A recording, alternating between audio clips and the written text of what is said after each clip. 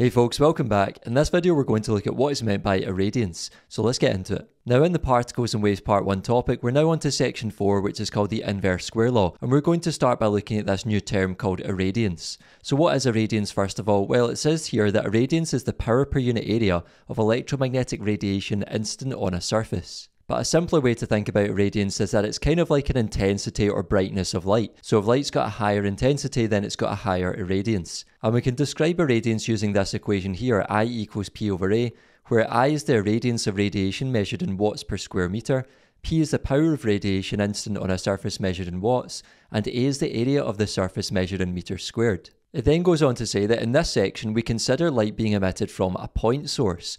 A point source is a small, compact source that emits radiation uniformly in all directions. Often we can assume that a small bulb is a point source. And it tends to be that the smaller the bulb you use, the more like a point source it actually is. It then goes on to say that the volume that will be irradiated from any point source of light will be a sphere. This means that we may have to use the area of a sphere in our calculations. And remember, you get this on the relationship sheet in your exam. So it says that the area of a sphere is equal to 4 pi r squared, where a sphere is the area of the sphere measured in meters squared, where r is the distance from a point source of light, which is the same as the radius of the sphere measured in meters. Now, I'll just show you a quick simulation to help you visualise this idea of the sphere. So if you look here, it says that a 100 watt light bulb converts electrical energy at a rate of 100 joules per second. The electrical energy is converted to heat and light. If the bulb converts 25% of the electrical energy into light energy, then it radiates 25 joules of energy per second in all directions.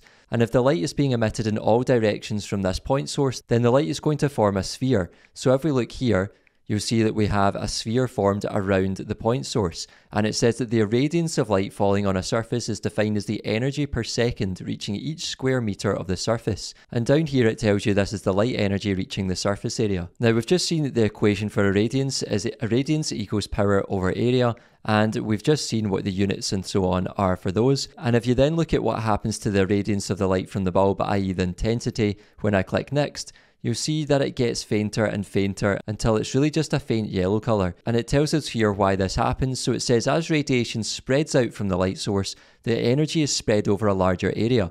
The irradiance of the light decreases as the radiation travels further from the light source. Now I'll just show you that again, but we expect that when we get further away from a point source of light, that the irradiance of the light is going to drop off, it's going to decrease. And the opposite is true, so as we get closer to a point source of light, the irradiance should increase. Going back to the notes, just to finish off, it says here that an understanding of irradiance is important for several things. So things like investigating the composition of Earth's atmosphere, that's just looking at what Earth's atmosphere is made up of, studying solar activity, improving the performance of solar cells, and remember solar cells were looked at in the electricity topic, specifically within the subtopic on semiconductors and PN junctions, where solar cells take in light to produce a current and therefore a voltage, and they're found in solar panels. And lastly, we've got laser safety and classification.